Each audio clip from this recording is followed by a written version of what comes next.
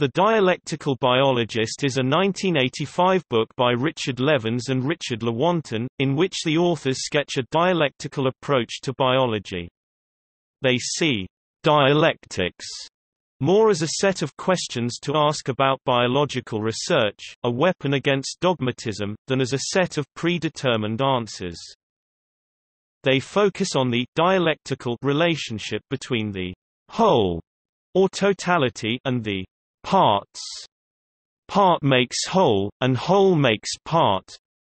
That is, a biological system of some kind consists of a collection of heterogeneous parts.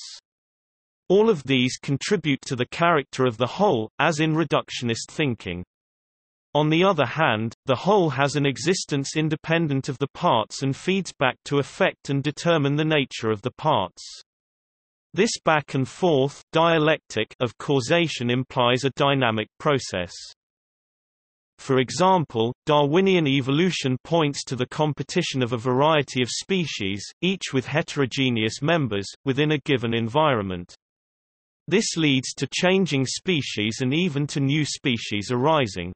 A dialectical biologist fully accepts this picture, then looks for ways in which the competing creatures, which serve as the internal conflicts in the environment, lead to changes.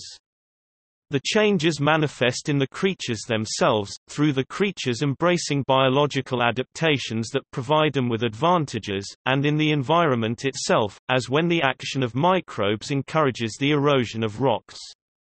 Further, each species is part of the environment of all the others.